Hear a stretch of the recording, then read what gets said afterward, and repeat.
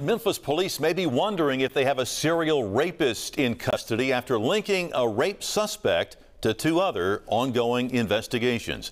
Good evening and thank you for joining us. I'm Greg Hurst. Hi, I'm Stephanie Skurlock. WREG's Bria Jones broke this story after speaking with one of his alleged victims earlier this week. She joins us live now to continue our coverage. Bria?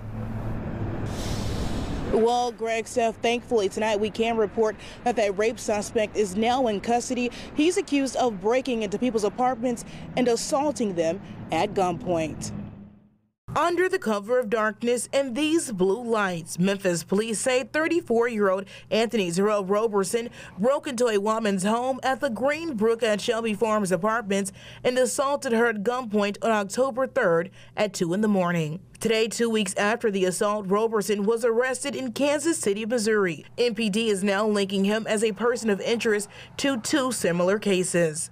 I was begging to go see my kids, I won't go let them kill me. 25-year-old Denisha Sanders tells WREG Roberson is the man that broke into her home and raped her at gunpoint as her little boy slept next door.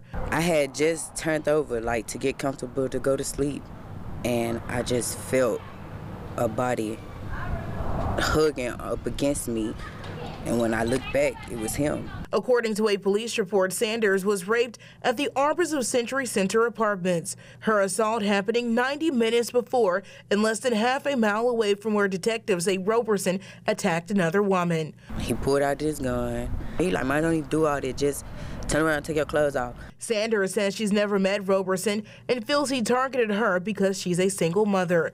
During the encounter, she says he even mentioned her girlfriend several times. Ooh, I could do it better than her. It's really sick.